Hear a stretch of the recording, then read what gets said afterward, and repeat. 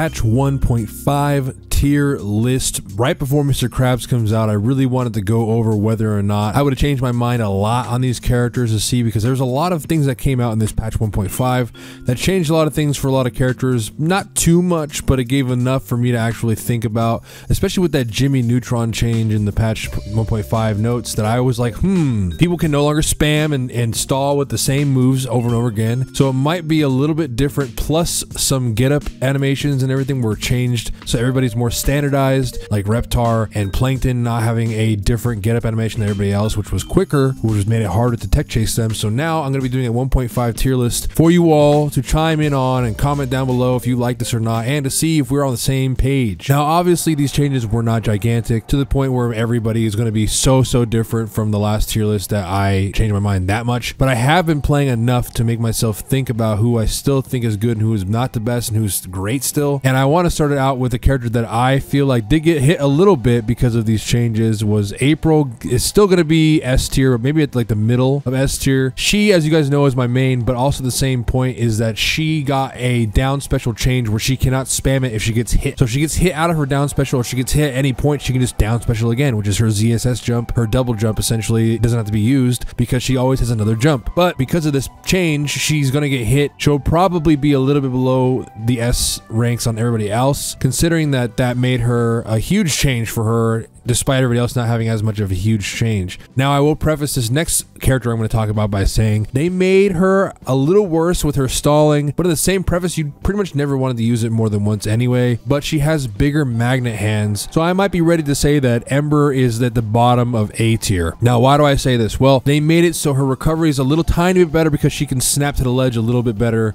because before you would be right below the ledge, then you wouldn't snap, so you would just die. And they changed her charge mechanic where you can't stall with down charge anymore. You can't stall with down charge, and you cannot stall with up charge anymore, like multiple times. So that means if you hit it once, you can't use it again, which falls in line to what Gertie had and everything like that, which I think Gertie is actually still amazing, by the way. I think that Gertie is the reason why everybody else has these things that are going on, because she only could ever use her charge attacks in the air to recover or otherwise one time. So I feel like they're bringing everybody else into line with that, because everybody else kind of has that issue now, whereas before not so much. Now I will say that I also think a lot about a lot of characters, and because you guys have already heard me talk about Gertie, I think she's just fast Captain Falcon, and she's amazing in that regard. And I'm going to keep talking about other characters that I think are great, but you guys should know still that the top 3 in this game, in no real order, is still going to be Garfield, it's still going to be El Tigre, and it's still going to be Gerald. If you didn't think Gerald was the best, I don't know what to tell you right now, but I still think he's amazing. He can camp, he can go in, he can do any type of playstyle he wants, he can really do what he wants, he can burst you. If he has got the lead, he can just run away forever, and it's really frustrating to play against. I really like him, that's why I've been playing him in the secondary. He's super fun, and I really do enjoy him. But same thing as Garfield, now that they fixed his Sugar Rush, we're going to see a lot more Garfields be able to come out into the meta, because a lot of them were not able to play their main because of the fact that if you used your Sugar Rush, your down special, you automatically were stuck in it. Like the whole stock, you were stuck in it. So now that they fixed that, it's probably not gonna be an issue anymore at all. So I'm hoping to see more Garfield, because now he doesn't have to be limited. People were saying, oh, Cake Assault fell off. It's like, dude, Cake Assault wasn't allowed to use one whole move in a character's kit that makes him fast. So like, he was hindered. So with this character no longer being hindered, it's gonna be great to see him rush down and see how good he is. And obviously El Tigre, he just has more BS behind a lot of his stuff. Like El Tigre's got huge moves. They barely gave him startup frames. They barely gave him like lag. They barely gave El Tigre difficulties, right? Before, he was like a modded character in this game where he had no lag at all, which was insane. He's still really great, and I don't think he's going to change anytime soon from being the S+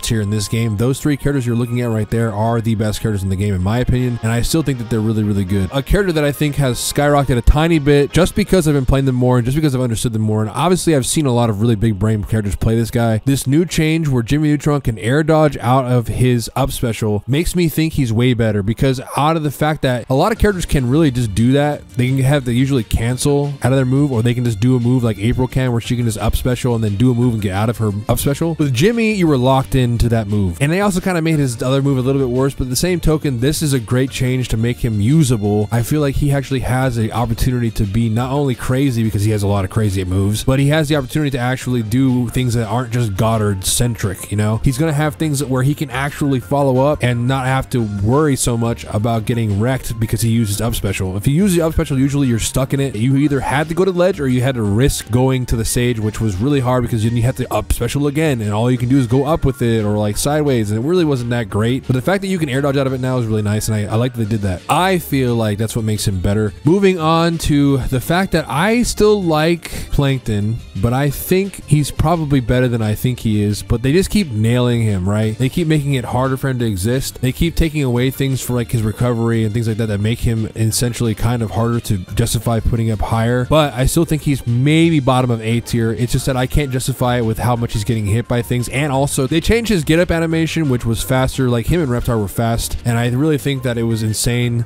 that they had a different animation that was faster than the rest of the cast. So I'm glad that they fixed that, because now you can tech chase him properly without getting screwed up, which was my problem as April. I feel like every time I tried to tech chase him, he would just normal get up and I couldn't do anything because it was hard to react to. But I will say he's probably A tier. I am just kind of nervous they're going to keep making him worse. He does have insanely good combos which make him A, but to me, seeing him get nerfed over and again makes him a B tier. Now with these new changes, I do think Zim is probably a little bit better than he's ever been. They did change Gur a little bit, and I do think that Gur being a little bit better, or like having him move a little bit better with his special, I feel like has helped him a little bit. I still don't think he's the best in the game, obviously, but I think that he's good enough where like he and Plankton still can compete and give everybody hell. It just depends if you're a specialist with him or not. You can't just pick him up and start playing him. But I do say that whenever you pick a character and you try to see how they fit, if you bond with them, that's great, because every character on this playlist is viable. It's just that these are ordered within tiers that I have experienced through playing in tournaments and playing online. But I will say a character that didn't get touched was Lucy, and I still think Lucy's ridiculous. Now I don't know if she's S plus. I do think she's S tier though. I still think she's ridiculous by all means. I've seen a lot of good Lucys come out of the woodworks. There's a lot of tech that we still don't know about. There's slime shielding and other stuff, but I haven't really even tried to investigate because I kind of don't care that much. But I will say that it makes a difference whether or not you slime cancel or you slime dodge. Those things are very important to the meta, and I feel like if you know a lot of the mechanics and these hidden techs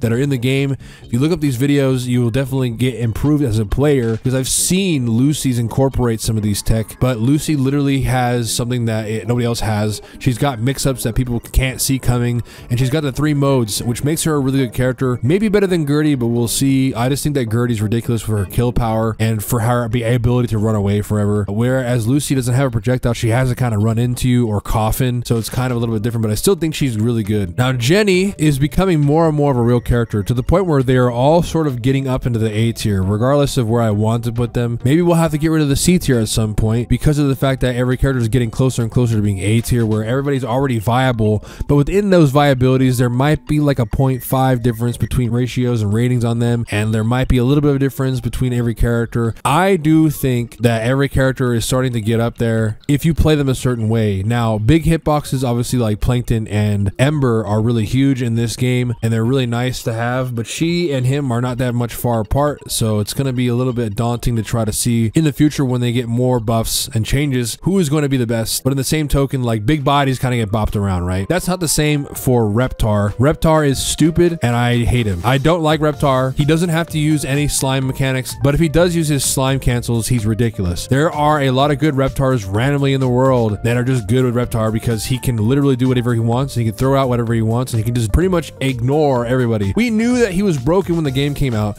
but he's still really strong even in this newest patch. Now we're not saying that, oh, this patch changed him that much. It's more about me playing a lot of them, and I hate how annoying he can be because he doesn't really have to invest any time into slime canceling. He can kind of just throw you around and do whatever. He can also just hold moves and hold positions for a long time without even thinking about it. So he's definitely a really good character. If you want to play a character that's kind of like a sort of grappler that is better than Patrick, Reptar's huge moves, they're probably gonna get toned down, not gonna lie, because people are probably gonna complain about him still because he is ridiculous. But I will say for right now, I think he started to join himself into the S tier, and I think that that's probably where he belongs, just because he can outrange and outdamage a lot of characters, and he can play a certain way where he can just hold positions and not really think. With that said, he is S tier to me. Obviously Danny Phantom is still really good. He's still up there in the S tier. I think that April can beat him, even though April did get screwed over a little bit. He has mechanics and stuff that he kept over the time, which now he's a little bit tiny bit worse now that he can't stall and do the same exact move over and over and over again and just wait for you to come down and keep throwing it out. But at the same token is that they're going to do it anyway. It's not like it's taken away much from them. They're still going to spam a lot of stuff. They're still going to be really annoying and run away a lot. I still think that it's true that they can really just play the game however they feel like, because they have a projectile where they can run away and come back in when they feel like it. And that projectile is probably what helps him stay up there for me forever, because he has a laser, basically a Falco laser, where he can just pretty much run away whenever he wants. And that's kind of what makes me think that he is still good, but he's not the best in the game. He's just one of the better characters. Now, Azula, I have been crapping on this character, but I will say everybody that plays her now plays her like a coward, and I think that that's why she's still really good to me, and it's no longer in the bottom of A tier to me in my eyes. I played a lot of Azulas, and every single one of them is really frustrating to play against, because all of them just run away and throw out a move, or they run away and throw out something, they shield camp, and then they sit and wait for you to mess up and then out of shield you. That's kind of what they have been doing. They've kind of been adapting in a different way than her nerfs had made her play, so she's definitely better than I thought after the nerfs, but they keep nerfing her. They just nerfed her up special, so it's not to say that she's better because of these nerfs. Like, she's definitely getting worse because of the nerfs, but the players who are playing her all play her so cowardly that you can literally run away the entire time, and you'll be at the last minute and you'll finally be able to get a lead on her because they all run away. None of them have been aggro enough anymore because they got a lot of nerfs, obviously. Edge guarding them is really easy. Vertically, it's a little worse for her, so she still is in the A tier, just a little bit higher up, just because I've seen a lot of them play the runaway game and not a whole lot of thinking, just kind of throwing out the same moves that she's always had good moves before, and now they are just not getting as punished as they were in the past. She's still a good character, and I always said that, but I will say that you have to play her like a coward now. You can't really just go in whenever you feel like it, and you can't really make any reads like you used to. You just got to play really safe, and that's what's annoying about her, and that's kind of what lands her in the top of A. Now, Donatello, I do think that he's better than these other two characters, but I am worried about him because they aren't really doing anything for him. He is slow still, and he isn't bad by any means, but the thing is that he is going to be worse than a lot of other characters that can just rush him down. He cannot deal with the rush, and if somebody rushes him down, the only thing that's going to save him are his Sephiroth Giganto moves that, like, if you just shield and run in and shield on him, he can't do anything about it. And if you also break his little teleporting smoke, he can't do anything about that either because his recovery is not the best. Now, I will say his out of shield is pretty good because he's got like a cloud up special, so he can kind of just out shield you or out of shield you and shield camp, sort of like Azula's can, where they just can kind of sit there and throw out moves after you're done with your turn. But the thing is that Donatello can also just make a guessing game and just guess you to death. He can kind of just do what he wants and play a little tricky, but you know what they're going to do. They're very predictable. You know they're going to throw out a big move. They're going to throw out their B reverse. You know what I mean? They're going to throw out their special. They're just going to throw out things to try to throw you off, when in reality they're playing a stick shift character, and that's kind of what they do. They play in stick shift, and if you can get in there and grind the gears, they're not going to be able to do as much as you think. So if you aren't scared of them, they aren't as good, but if you are scared of them, they would be S tier. Now, Rocco did get his stuff changed. Rocco got his moves changed a little bit, where his recovery is a little bit worse, but slash better, so you can't hit on the way up, but at the same token, like, it is a little bit different than it was. I still think he's stupid because he does run away a lot in camp, and he can kind of play without a brain and get away with it half the time.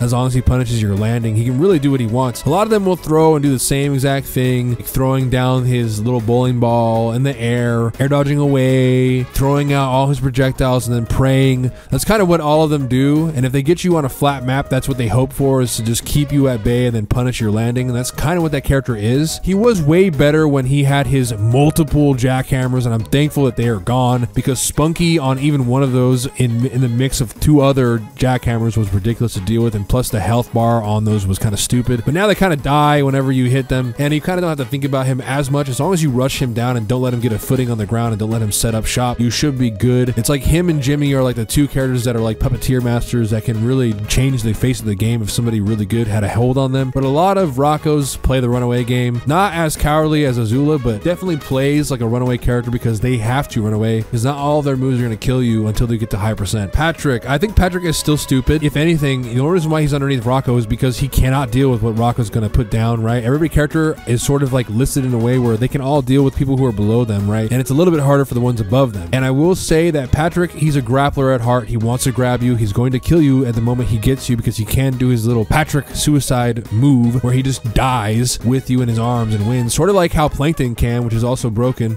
And it shouldn't work that way, but I still think with that being in the game, it's really dumb. So like, you can never have a comfortable lead. If he ever gets you off the map, off of the down special or whatever that grab is, you just die and you lose. So you really have to be careful against him regardless of what character tier you're in, you have to be scared of him essentially. He has the ability to have a comeback whenever he feels like it, and these nerfs and changes and whatever haven't really affected him like I thought they would. He's still really strong. He's still really good. If you really want to play somebody fun and kind of dopey, it's definitely Patrick, because you kind of just grab and not think about it, right? Or you use a lot of insane aerials and grounded smash attacks that are really strong and can kill really early still. Now, obviously, I think Nigel sucks. I always say that he's kind of just the worst character in the game, and I kind of feel bad because he shouldn't be the worst, because there are some setups that he can do still with his rest move, aka his smashing move. But the same token is that he does have trouble not dying. He is a very light character. He's a Jigglypuff of this game. He's got 4 jumps, which is great, but his up special sucks. They barely changed again how his up special works. They're not doing too much. It's a little too late. He's never really going to be in the meta if he's not played a certain way. You have to play this character really runaway style, or you have to play for your setups, and there's not a whole lot he can really do if somebody just wants to run away from him the entire game. He has no range, no projectiles. He can run away, sure, himself, but the same token is that he can get messed up real bad. He dies at like 70, guys. To anything meaningful like a smash attack, he will die, which is insane. So you have to be smart about your cancels. You have to be smart about your bursting, because he really is a character that is going to reward you if you're really good at playing that style, the runaway camping, cowardly style. But the same token is that if you do that with him, it's going to be long games every game. Every game you play with him is going to be hard, because you have to go for openings that are guaranteed essentially, and in your disadvantage is pretty good because you have those jumps. But in the same token, if somebody just meets you up there, you die because you're so light. So it's a really risky game for him. I think they need to either jump up his weight, or they need to fix something about him, make him a little faster with some of his moves. If he had a Jigglypuff back air like she has in Melee, it would not matter. He wouldn't care. He would just spam that move and he'd be fine. But the fact is, he doesn't have a move like that he can just throw out over and over and over again and create his own zoning space because he has no projectile. With that being said, he is a C tier to me, and I hope they fix him some more in the future. It's not like they're going in the wrong direction with him, but they need to do more. Ren and Stimpy, I think they are ridiculous. If anything, these characters are the characters that I have an issue with in ranked, because I know it's going to be a slog. I'm either going to beat them up, or they're going to get me very low to an inch of my life, and I might lose. They are monsters. Ren and Stimpy are insane. They have some guaranteed follow-ups that they can do out of slime cancels, and they have some really scary things they can do that put you in a bad position a lot. There's a lot of things that they can just like kind of not think about and not have to really worry about, and that's kind of what makes them that good for me. But at the same token, if they do get rushed down and if you do not let them breathe, even though they have the ridiculousness of the car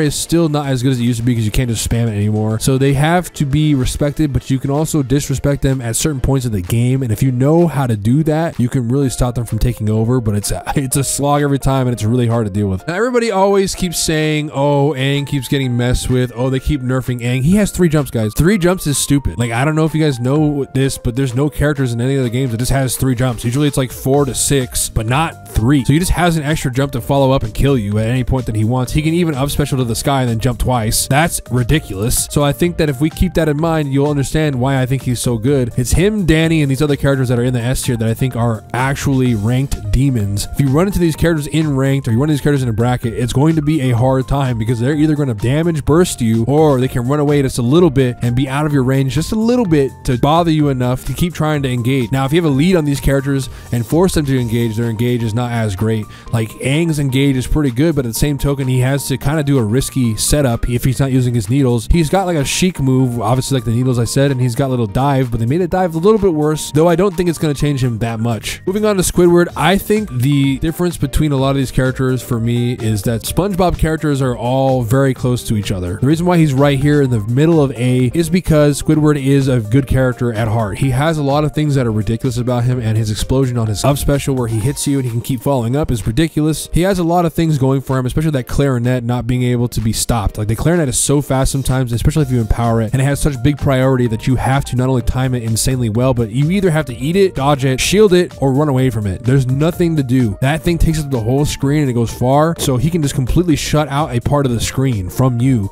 and he'll force you to jump or he'll force you to shield. And that's kind of one of the things I think that really makes him really good, is that exact notion right there, that he can force you into situations that are hard to either 50-50, or if you guess wrong, you can get a huge percent difference between you two because he can just smack you up. The same can be said about SpongeBob. I think SpongeBob is a little bit worse just because he has stubby range. He's the Mario of this game. Him being an A tier is not really that crazy of a thing. I kind of want to put him higher, obviously, but I can't justify it knowing that every character just outranges him or runs away from from him, and you have to combo so specifically and so perfectly sometimes. At certain parts of the combo, you have to sort of pinch it off and kind of just, oh, I can't go for more, I have to wait. That's kind of the Mario problem, where like you can edge guard, you can do all these things, but you have to respect when your combo's supposed to end, or if the combo ends early, you have to follow up in a different way. That's kind of what I think with SpongeBob. I think that he is definitely a character that has to respect people and respect characters a little bit more than other characters have to, because his range is so stubby. But at the same token, he's not a bad character at any degree, and if they made him bad, it wouldn't be good look for Nickelodeon. So he's definitely always going to be middle of the pack, or maybe S tier, but we'll have to see what they do to him in the future. I think he's still really good. Now Raphael, I think, is better just because of the fact that he still can do all of these annoying things. He still can run away. He still can kind of pseudo camp and engage when he needs to, and his recovery is actually pretty good despite the up special not being that great. I will say that he can follow up in ways that are unique to him only, and his back air is still really juicy and disgusting, and his engage is what I like about him. The fact that he can run in onto you is interesting, and a lot of characters he can kind of just run into and just run him over a little bit. And I will say the reason why he's right here is because he can kind of not respect some characters and kind of just like run away with the game. But in the same token, he has to respect a lot of the characters above him because he has to actually have a game plan when engaging with them. Otherwise, they kind of just run away with the lead and he can't do anything because his range is so short that if he lets them have the lead and he starts to try to only engage and not bait anything, it's going to be really hard for him to stay. He has good staying power to a degree, but also he has bad range. So that's what makes him right here for me. Now, I do not like Korra, and I think it has been very, very much said. I think that she's ridiculous. Do I know where I'm going to put her? Really? Not so much. I don't know if she's right up here or if she's a little bit lower than like Reptar and Ren and Stimpy, but I will say Korra is ridiculous. She has the same thing I was saying about it. I don't know what it is with a lot of the Avatar characters, but if you play like a coward, you can kind of do whatever you want. If you run away with any of the Avatar characters, it's a lot harder to deal with them, specifically because of Korra can just run away and do an aerial while she's coming back in with her side special, her little flame hop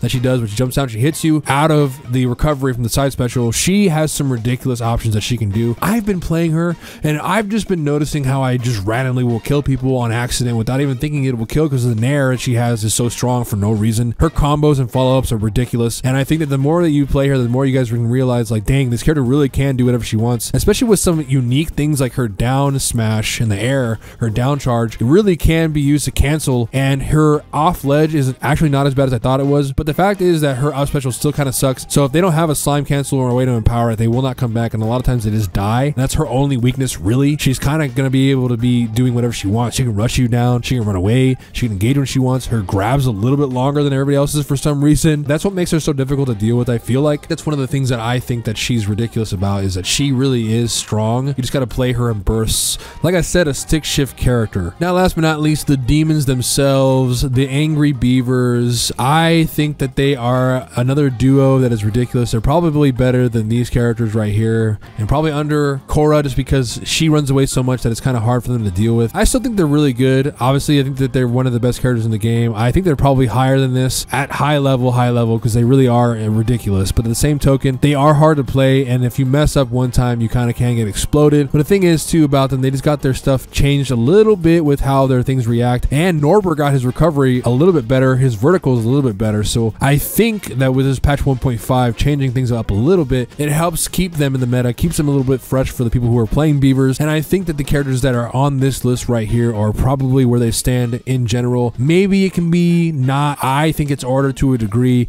though I will say some of them are more ambiguous and vague than others, because I can't necessarily tell you a perfect spot where they belong. I haven't broken down the matchups and all this other stuff that I want to do, but in the future I feel like we can definitely do that. If that's something you're interested in seeing, Soldier, let me know in the comments below. And obviously patch 2.15 is coming out soon on February 15th, so I am excited for that, and I really want to see where Mr. Krabs is going to land. I'm hoping he lands somewhere between April O'Neil and Korra. That's where I want him to be, is in the S tier. And you guys are going to know I'm going to be spamming him a lot, so if you guys want to be part of the mayhem, make sure you subscribe to this channel and hit the bell button so you guys can see what I'm doing in the future. Join my Discord as well if you haven't already, if you want to be part of future streams and be a part of some private games that we host sometimes in our Discord. Every gosh darn week, Soldier. We're going to be live streaming everything we do, and I'll see you next time in the next video, Soldier. Goodbye. Ooh, we ride.